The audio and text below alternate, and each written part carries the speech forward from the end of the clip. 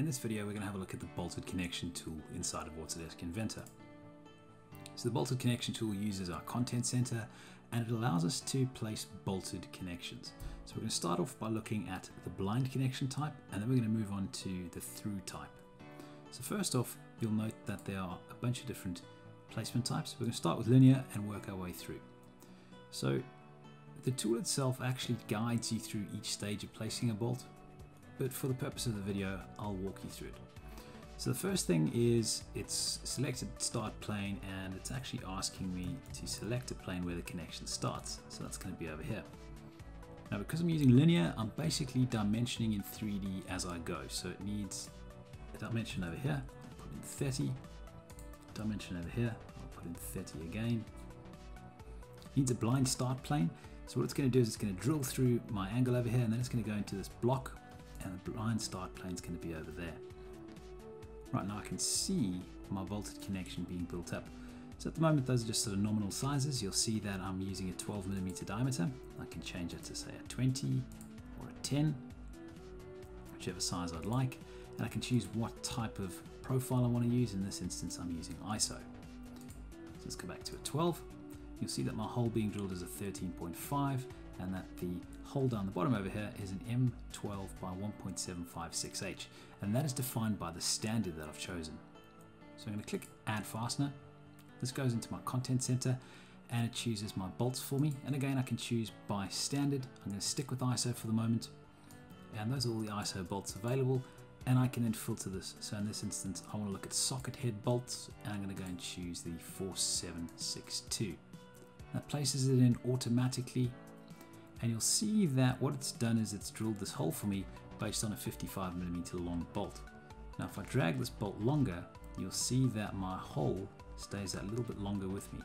Now the cool part about this is that I'm getting a preview on my screen over here, so I can say that's about as big as I want it. It's setting a size for me and it's drilling the hole for me, all based on the standard. So when I'm happy with that, I can say OK or apply, and that'll add it into Inventor. Now I can also save this setting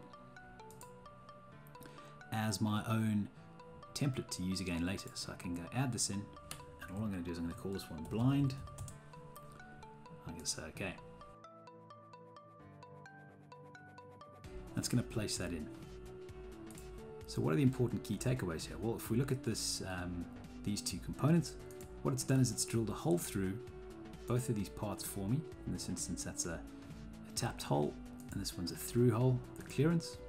So the next method of placing a bolted connection, we're going to use on point, and the same rules apply. We choose our start plane, we choose our points,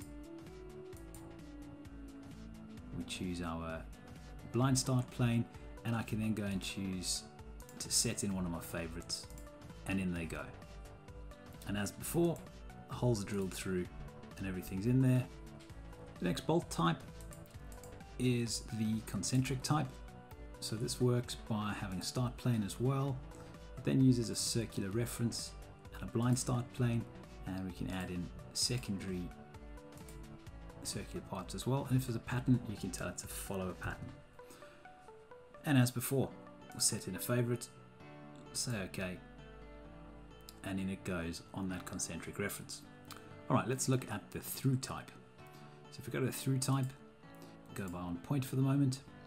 Similar as before, needs a start plane, needs the point or points, and then it needs a termination. So this is where we're going to bolt through. And if we look at a top view, right, so you can see our two through holes. And what we do now is we're going to grab the bolt we want, add in the washer. So those two fasteners, bolt and washer, are above our holes, and below our holes we're going to want a washer and then a nut. Right, those are going in, and again I can now add this as a favorite, and we'll say OK. That is then built for me.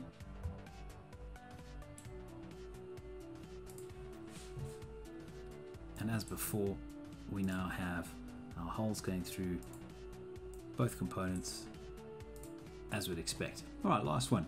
Let's look at on hole or by hole. So what we do, start plane, It then asks us to choose an existing hole, so we'll choose that one over there. And it's chosen a diameter, we've got a diameter of 12 over there, we're using an isometric. So all it needs is the termination plane. You can tell it to follow the pattern, so it'll go and grab all the holes if we want. So we can toggle that on or off. And just to be clear, our current plate doesn't have any holes in it. So once we set in a favorite, all of our bolts are placed and the holes are now drilled into our plate at the back. So that's a quick overview of all of the different connection types you can use your bolted connections for. Hope you find that useful.